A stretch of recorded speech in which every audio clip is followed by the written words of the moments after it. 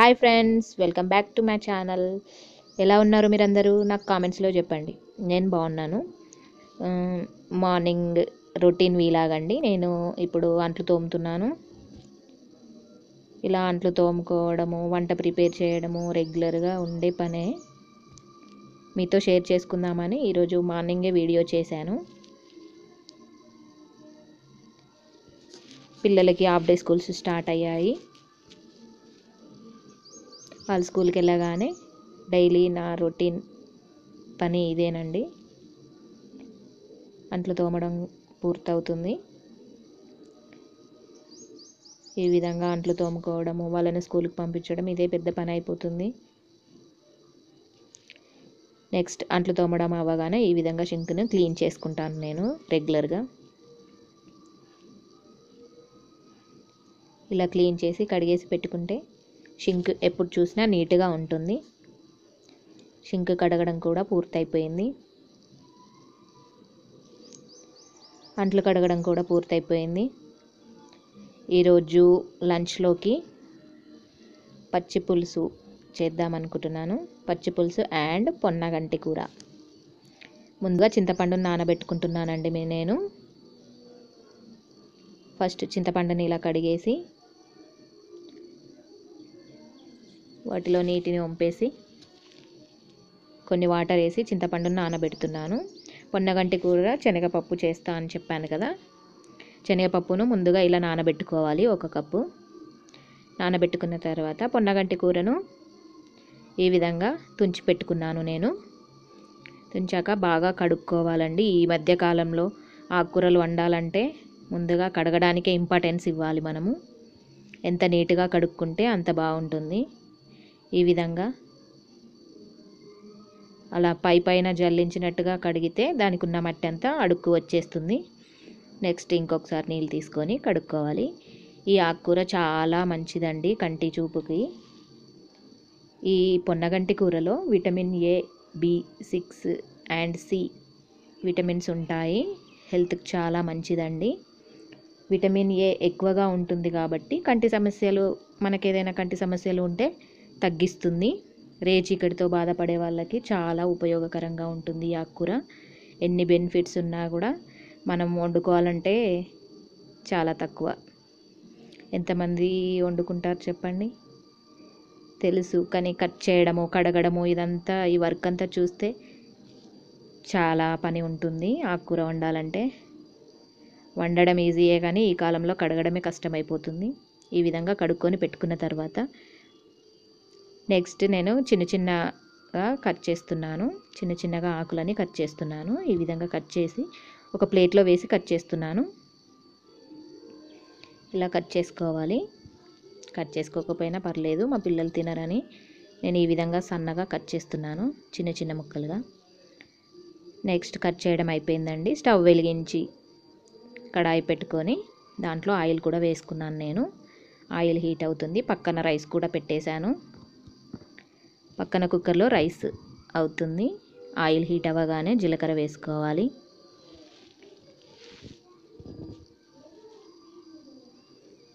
జీలకర్ర వేగిపోతుంది. జీలకర్ర వేగిన తర్వాత ఎప్పుడైనా ఆకుకూరలలో పచ్చిమిర్చి కన్నా ఎండుమిర్చి చాలా టేస్టీగా ఉంటుంది. ఎండుమిర్చితో ట్రై చేయండి ఈసారి మీరు. నెక్స్ట్ నేను ఎండుమిర్చి తుంచి పెట్టుకున్నాను. నెక్స్ట్ అవే వేస్తున్నాను. ఈ విధంగా ఎండుమిర్చి వేసుకోవాలి. చాలా వరకు పచ్చిమిర్చి కన్నా ఎండుమిర్చియే ఆకుకూరలలో టేస్ట్ చాలా బాగుంటుంది. మీరు కూడా ఒకసారి ట్రై చేయండి.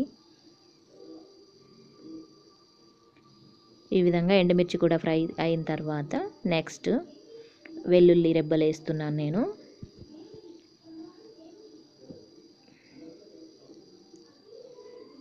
ఈ ఆకుకూర చాలా మంచిదండి. నెక్స్ట్ కరివేపాకు కూడా వేసాను. నెక్స్ట్ ఆనియన్స్ కూడా వేస్తున్నాను. ఆనియన్స్ కొంచెం ఫ్రై అవ్వాలి. ఆనియన్స్ వేసి కలుపుకోవాలి.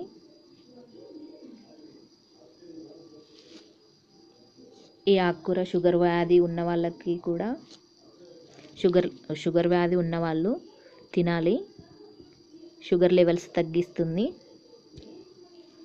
చాలా బెనిఫిట్స్ ఉన్నాయండి ఈ ఆకుకూరతో. షుగర్ వ్యాధి ఉన్నవాళ్ళు వారంలో ఒక్కసారైనా తీసుకుంటే చాలా బాగుంటుంది హెల్త్ పరంగా. దీంట్లో అధిక రక్తపోటును కూడా తగ్గిస్తుంది ఈ ఆకుకూర. నెక్స్ట్ మనం ముందుగా నానబెట్టి ఉంచుకున్న శనగపప్పుని పోపులో వేస్తున్నాను.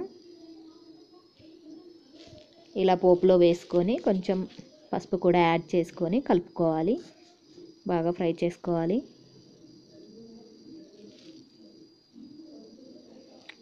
ఈ పొన్నగంటి కూర తీసుకోవడం వల్ల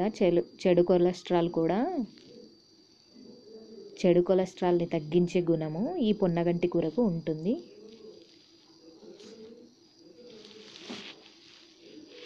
నెక్స్ట్ ఈ ఆకుకూర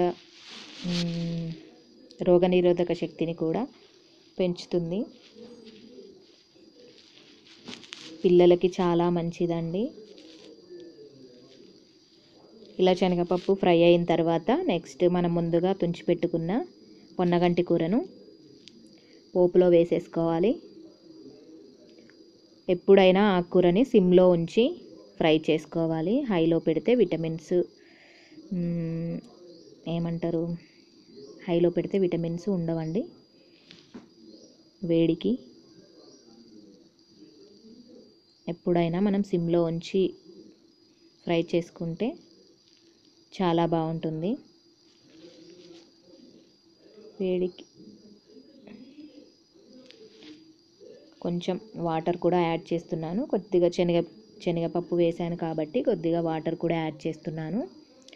ఈ కర్రీ డ్రైగానే ఉంటుందండి, నేను డ్రైగానే చేస్తున్నాను. ఇప్పుడు మూత పెట్టేసి ఉడికించుకుందాం. ముందుగా నేను నానబెట్టి ఉంచిన చింతపండు ఉంది కదా, దాన్ని పచ్చి పులుసు చేస్తున్నాను. ఇప్పుడు చింతపండుని ఈ విధంగా పిసికి గుజ్జునంతా తీసేసి ఈ విధంగా పిసికి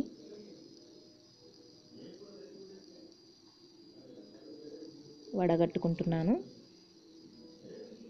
ఇలా చింతపులుసును పిసికి మన పులుపుకు తగ్గట్టు వాటరు, కొంచెం ఉప్పు వేసుకోవాలి. వాటర్ వేసుకున్నాను నేను, కొంచెం ఉప్పు కూడా వేసుకున్నాను.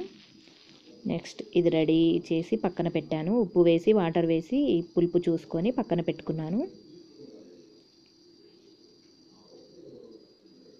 ఇలా పక్కన పెట్టుకున్న తర్వాత నెక్స్ట్ మన కూర ఎంతవరకు వచ్చిందో చూద్దామా. ఇప్పుడు మన కూర కొంచెం మగ్గిపోయిందండి, దాంట్లో ఉన్న వాటర్ కూడా మగ్గిపోయాయి. నెక్స్ట్ సాల్ట్ యాడ్ చేస్తున్నాను నేను. సాల్ట్ ఎవరికి రుచి తగ్గట్టుగా వాళ్ళు వేసుకోవాలి. రుచికి తగినంత సాల్ట్ వేసి కలిపి మూత పెట్టుకోవాలి. ఈ పొన్నగంటి కూర ఎముకలకు బలాన్ని ఇస్తుంది. పిల్లలకు కూడా మతిమరుపు ఉంటే తగ్గిస్తుందండి. మీరు కూడా తినండి, ఒకసారి వారంలో ఒకసారైనా వండుకొని తినండి. మూత పెట్టి ఉడికించుకున్నాం. సాల్ట్ వేసిన తర్వాత ఈ విధంగా కర్రీ రెడీ అయిపోయింది. నెక్స్ట్ మనం పచ్చి పులుసు అనుకున్నాం కదా, దానికి పోపు కోసం రెడీ చేస్తున్నాను. స్టవ్ వెలిగించి కడాయి పెట్టాను, ఆయిల్ కూడా వేసుకున్నాను.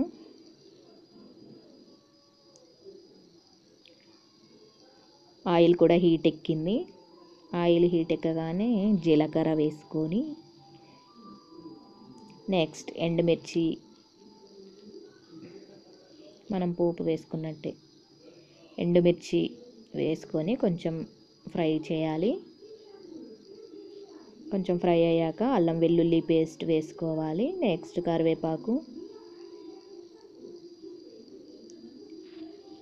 కరివేపాకు వేసుకొని కరివేపాకు కూడా కొంచెం ఫ్రై కాగానే స్టవ్ ఆఫ్ చేసుకోవాలి. స్టవ్ ఆఫ్ చేసుకున్న తర్వాతనే పసుపు వేసుకోవాలి. ఈ విధంగా ఫ్రై చేసుకొని పసుపు వేసుకొని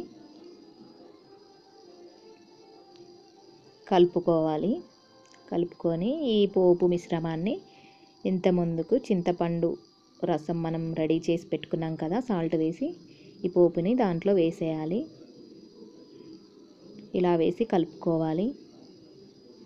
కలుపుకున్న తర్వాత నేను పచ్చి ఆనియన్స్ వేస్తున్నానండి. పచ్చి ఉల్లిపాయలు పొడుగ్గా కట్ చేసి ఇలా వేస్తున్నాను.